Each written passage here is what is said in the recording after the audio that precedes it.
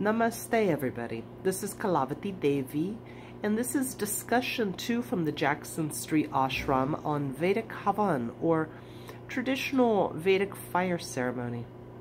So in segment 1, I went over all the different supplies that you need to gather.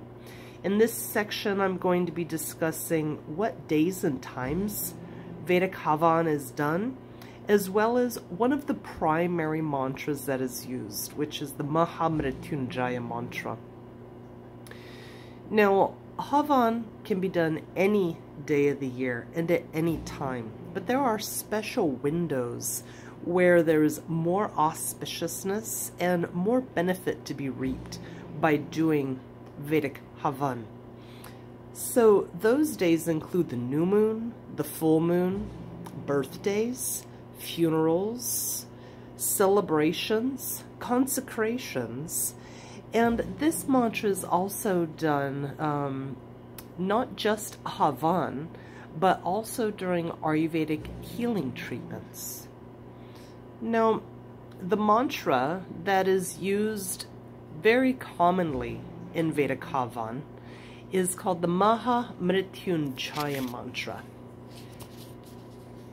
So the Mahamrytunjaya mantra, Maha is great, Mrityun is death, and Jaya is victory. So it's victory over death or the fear of death. And this is from the Rig Veda, one of the oldest texts known to humanity.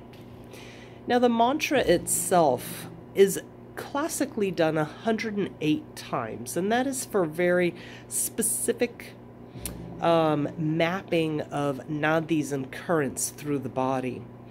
Now the mantra itself is pronounced like this: Om Triambakam Yajamahe Sugandhim Pushti Vardhanam Urvaruka Miva Bandhanam Mrityur Mukshya Mahamrytunja.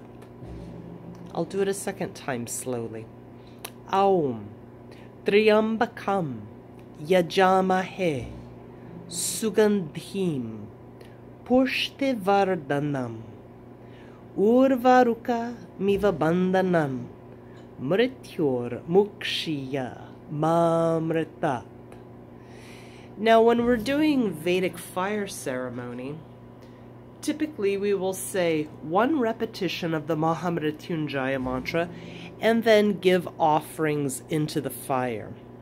Sometimes those offerings are the ghee in your spoon. Sometimes it is the Rudraksha bead from the strand of 108. Or sometimes it's different things that you've set out to be offered into the fire. And we say swaha. So the speed, since there's 108 repetitions, gets going a bit fast. So what it would sound like during ceremony would be like this: Om Triambakam Yajamahe Sugandhim Pushtivardhanam Urvarukamiva Bandhanan Mrityur Mukshya Mahamrytunja. And then you give your offering. Swaha. Note, it's always with my right hand, and it's always with my middle, ring, and thumb fingers, with the palm up. Swaha. Now, for beads, let me move this over here and get my beads. It's ideal to use Rudraksha beads, and Rudraksha are actually seeds. They're said to be the tears of Shiva. This particular strand has 108. They all should have 108. And I prefer to use malas that have been consecrated first. So I hope you can join us for the next discussion, and stay tuned for where I'll be posting, PDF printout with all the information and more knowledge about Vedic fire ceremonies.